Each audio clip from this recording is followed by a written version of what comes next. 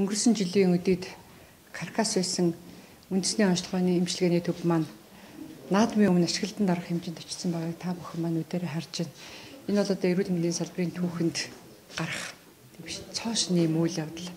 Үнэхээр одоо эрүүл мэндийн салбарын бахархал одоо Монголын ард түмний маань хүсэн хүлээж байсан мөрөөдлийн энэ одоо үндэсний онцлогын эмчилгээний төв маань ашиглалтанд орох гэж байна л да.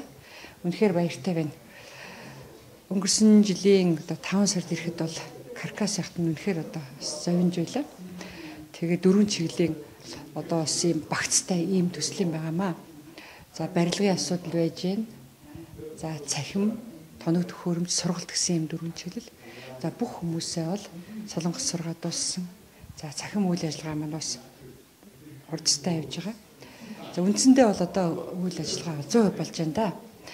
За энэ үндэсний онцлогын эмчилгээний төв ашиглалтанд орсноор ямар ач холбогдолтой гэх юм бол ард иргэд маань PCT-д онцлуулах гэж гадаад явах хэрэггүй болж байгаа. Эх орондоо орчин үеийн хамгийн сүүлийн үеийн онцлогоо хэлэх ийм боломжийг бүрдэж байгаа.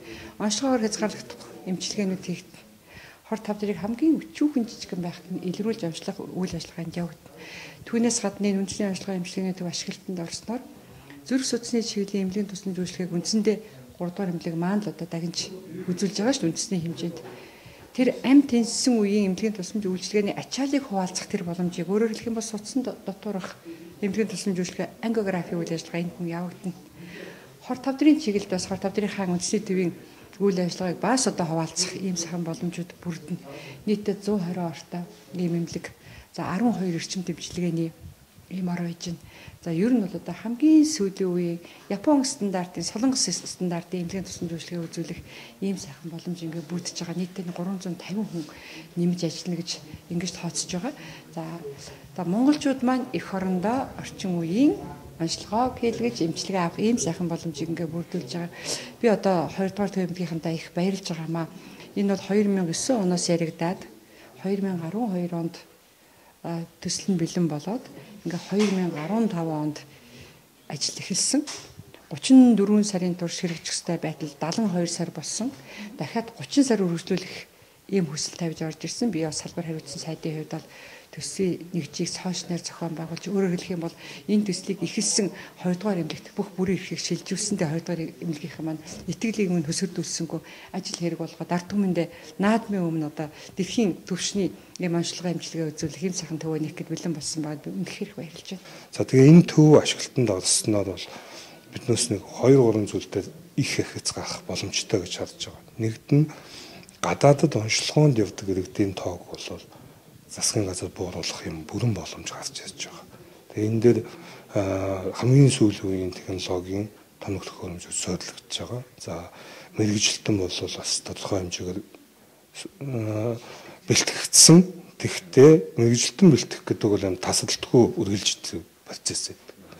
За хоёр дахь нь бол тэгэхээр гадаад руу онцлогоонд бол явуулахгүй байх юм бүрэн боломжийг Монгол улсдаа бүрдүүлчихэж байгаа. Хоёр дахь зүйл юу вэ гэхээр манай насварлалтын үндсэн 3 шалтгаан зүрх судасны насварлалт, хавдар, осол гэмтэл байдаг.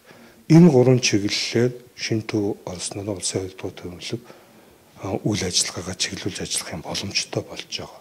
Энэ дээр хамгийн түрүүнд миний онцлж хэлэх гээд байгаа зүйл бол энэ харуулт шигдээсийн төв энэ төв дээр ингээ байгуулагдаж байгаа. Ингэснээр харуулт шигдээсийн хувьд бол судсан дотоодох мэс засал буюу одоо ангиографийн эмчилгээ бол 6 цагийн дотор хийгдсэн тохиолдолд хүн амь насыг аврах тэр утгаа дахид дутуу үлдэхгүй байх юм боломж үүсдэг. Тэгэхээр манайд одоо 3 дугаар эмнэлэгдэр ганцхан байж байгаа үйлчлэгээ манай эмнэлэгдэр хийгээд явхад хотын зүүн бүсийн иргэд жишээлбэл 6 цагийн дотор тусламж үйлчлэгээндээ хамрагчих юм боломж гарч байгаа гэж харж байгаа. За энэ дээр хавдрын онцлогоонд энд бол ганцхан PCT гэдэг тоног төхөөрөмж зорж байгаа. PCT өөрөө бол хавдрыг маш бага хэмжээнд нь онцлох юм хүчин чадалтай цөмөө ангаах ухааны юм тоног төхөөрөмж технологи байгаа. Тэгээ энэ дээр бол 10 мэргэжилтэн солонгос улс 6-аас 1 жилээр бэлтгэгдсэн. Тэгээ одоо Монголд анх удаа PCT-г бол хийнэ гэсэн ийм төлөвлөгөөтэй байгаа. Гэснээр хавдартай хүмүүсийн эмчилгээний тактик 30-40% нь эрс өөрчлөгддөг гэж. Тэгэхээр энэ бол сүүлийн үеийн хамгийн тийм мэдрэмтгий ийм онцлогооны арга нэвтэж байгаа. Энийг бол зөвхөн батлагдсан. Гэхдээ энэ дээр барилгын ажил дээр 18 сая доллар, зөвлөх үйлчлэгийн 1.5 сая, за магадлалгүй ажлын зардал бол 4 сая доллар байхаа. Тэр чинь хамгийн сүүлийн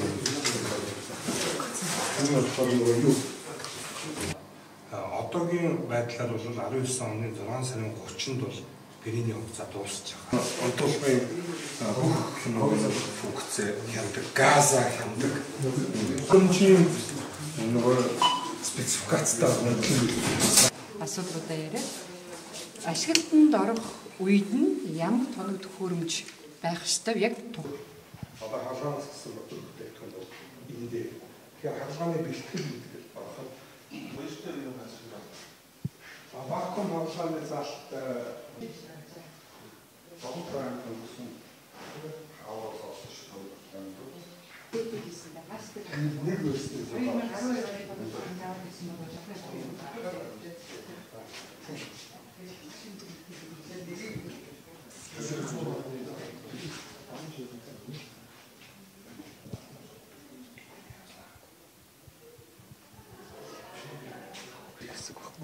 өвчтөн энэ хаалгаар орно.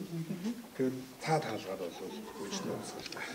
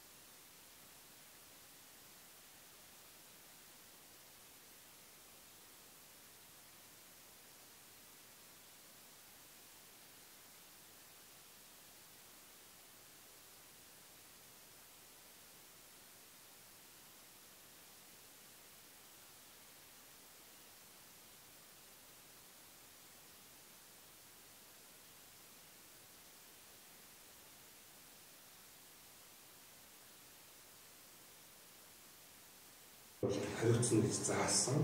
Гэхдээ одоо гүйцэтгэл нь бол нэг 6 орчим тэрбум төгрөг байгаа. Тэгээд ер нь бол за барилгын зардлаа бол биднээс яг тооцож үзсэн байгаа. Энэ вакуум хаалганы заал нийт 7 ширхэг энд нарийн технологиуд өнгөрсөн жил бол яг солонгосын дэлхийн барилгын гүйцэтгэл нь 50 орчим багтай. Энэ калкулаас хөрөнгө оруулалтын ажлууд бол үндсэндээ хийгдэггүй байсан. Энийг бол 100% хийгээд одоо